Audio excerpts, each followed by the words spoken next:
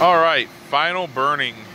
It took a lot longer today than what I actually anticipated. I probably had more time in it today than I did creating the big hole to begin with. The stump was much larger than what I actually anticipated. I bet it was actually probably closer to 32, maybe 34 inches in diameter once you start getting down there.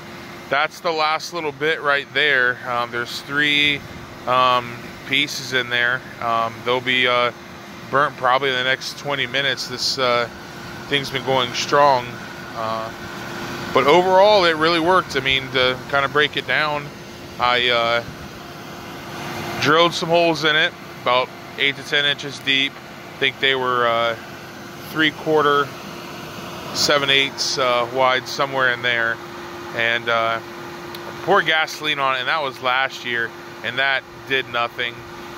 So finally, after watching some other YouTube videos, I busted out the chainsaw, made a tic-tac-toe board in there, threw actually a little bit of oil on it just to get it let it soak, create a small little fire. And the first day or two, it didn't do a whole bunch. It made a good sized little pocket in there, and just from time on, from that point forward, it worked really well. Once I busted out the shop vac, it did a really good job.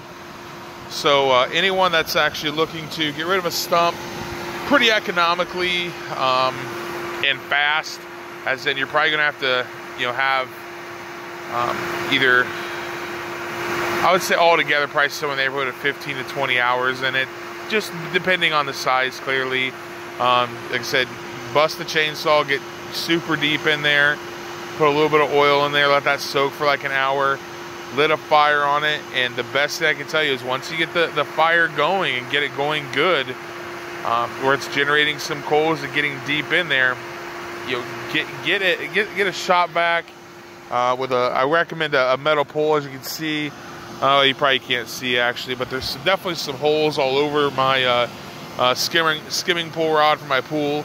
That's what I used. There was a broken one that I had laying in the garage. So it's doing a really good job. I'm very happy with it, and I'll maybe shoot a video the next day or two when I'm back out here to you can see the aftermath and the size of it and everything else. So enjoy, and thanks for watching.